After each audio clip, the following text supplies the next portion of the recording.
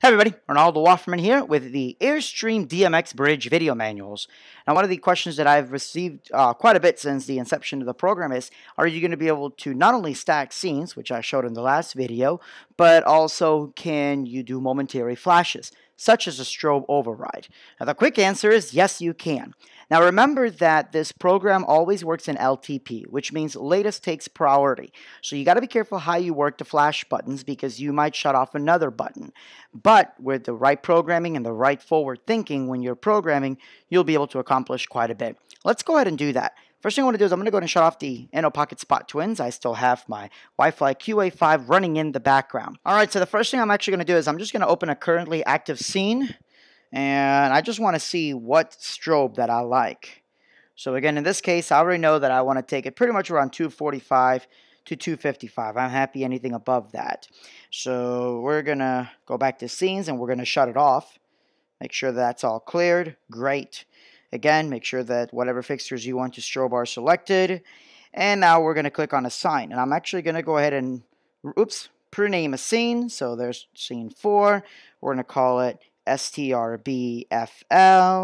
The button is going to be called STRB OB, or OB for override, FL for flash. And I'm going to make it red because that's what I prefer them to be. But I'm not going to go ahead and enable the flash button yet. So I'm going to click done. We're going to click save. And it's going to say scene has been saved. Alright, now it's saved, but there's nothing overwriting it. So now I'm going to bring my strobe speed to around 250 or 249. We're going to save it, and we're going to overwrite the file. Scene has been saved. Now watch what happens. If I go here, and I select that, awesome, we're done. But now I'm going to go back to my assign. We're going to click on this, and now we're going to enable the flash button, and we're going to save it. When no scene is selected, then it doesn't select any channel value. So you can't overwrite a scene that's not selected. It'll say, sorry, it can't save it yet. So I have to enable that scene to make sure those channel values are selected and then save it. Hope that made sense.